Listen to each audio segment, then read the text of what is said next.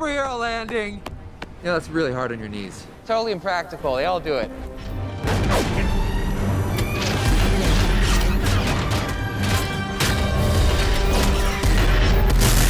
Once upon a time, in a year called 2008, superhero movies were not your only option at the theater. I will fuck you up! You could hear Meryl Streep sing ABBA songs.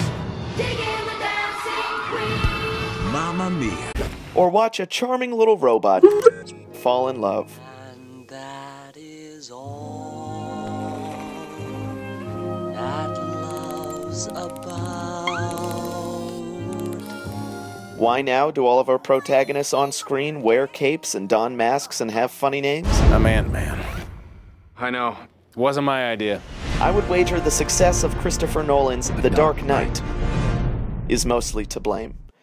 Nolan dared critics to think of the superhero genre as more than just popcorn fare, and placed his movie in a new canon of high art. Thanks to the ominous cinematography, Evening, Commissioner. adrenaline-fueled editing, snappy screenplay, Harvey, the last man that they appointed to protect the Republic was named Caesar, and he never gave up his power. Okay, fine. You either die a hero, or you live long enough to see yourself become the villain. and a performance by Heath Ledger that earned him a posthumous Academy Award for Best Supporting Actor as the Joker. And the Oscar goes to Heath Ledger in The Dark Knight. We both knew what you had created in the Joker was extraordinarily special, and had even talked about being here on this very day. We really wish you were, but we proudly accept this award on behalf of your beautiful Matilda. I was in high school when this movie came out, and as an avid Batman fan, I made seeing this flick a weekly pilgrimage. You're a hard man to reach. Its gritty qualities echoes the vision of genius graphic novelist Frank Miller, Allows halfway to Hong Kong. but strays from the whimsy of Burton's earlier forays. So much to do. And so little time. And luckily, has no resemblance to Schumacher's farces. $5 million. That's a utility belt, not a money belt. $6 million. $7 million.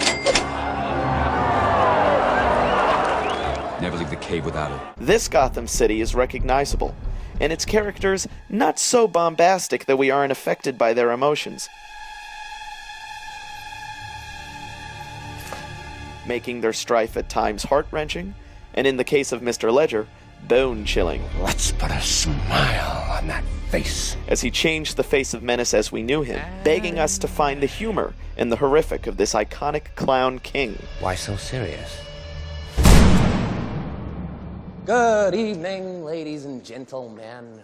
It's one of the big cinematic events that I can recall from memory, We are tonight's entertainment.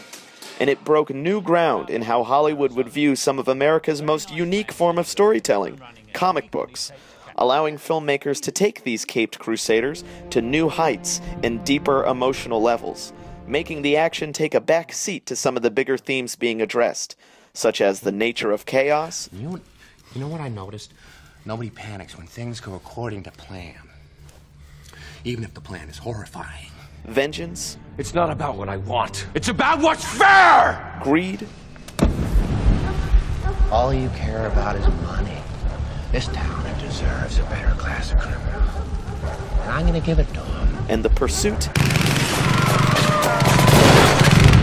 of satisfaction. Come on, I want you to do it. I want you to do it. Come on!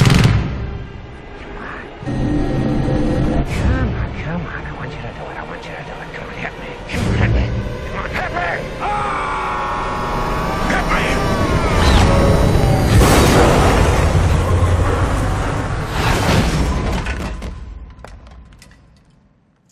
For Frame of Mind, I'm Joey Swift.